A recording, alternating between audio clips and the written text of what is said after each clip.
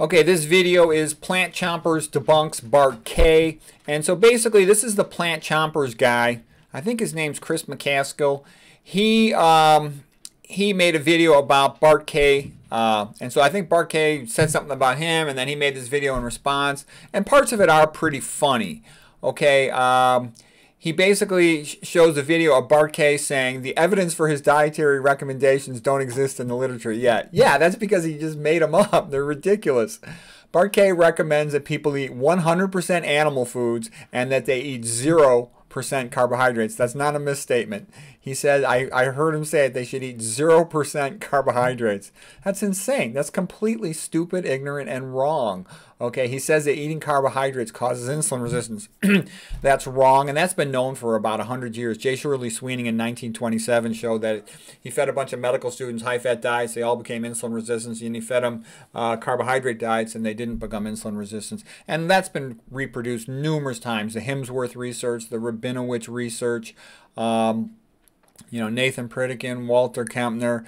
That was also been confirmed, with Michael Brownlee's research, and it's also been confirmed even more precisely with the Gerald Shulman Banting winner, best diabetes researcher in the world 2018. You could watch I'll actually put a link to it below, Gerald Shulman lecture on insulin resistance, where he shows the first finding of insulin resistance is accumulation of fat in the skeletal muscle, intramyocellular lipid, okay? He'll also have another lecture at the University of Miami, their internal medicine lectures online, where he says if you infuse in the IV lipids, fat, into the blood, they become insulin resistant, but not with carbohydrate, okay?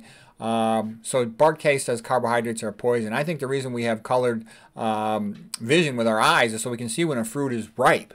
Now, Plant Chompers guy, he's a smart guy. I don't know what I think of him yet, though. He refuses to interview me. He deletes my comments if I comment on his channel.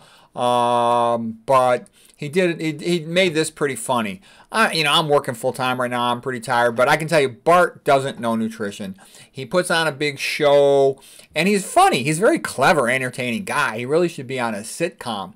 And, he might get some money. I don't know if he does or not, but I would predict he probably does. Because, big meat, they don't really have any data to support telling people to eat meat and, oils and all this other stuff. So they need guys to create a bluster and a fuss or a bit of a show to detract attention away from the facts that, the best diet is low-fat, low-sodium, vegan diet, 100%. Okay, so, and anyways, Bart tries to exaggerate and confuse people with his Randall cycle, but that doesn't explain the problems of eating dietary fat and animal foods. There's tons of problems with eating animal food. Increased risk of cancer, increased risk of TMAO, increased risk of atherosclerosis, increased risk of obesity, increased risk of coronary artery disease, increased risk of hypertension, increased risk of dementia, decreased oxygen delivery to the tissues, increased activation of mTOR. It goes on and on and on.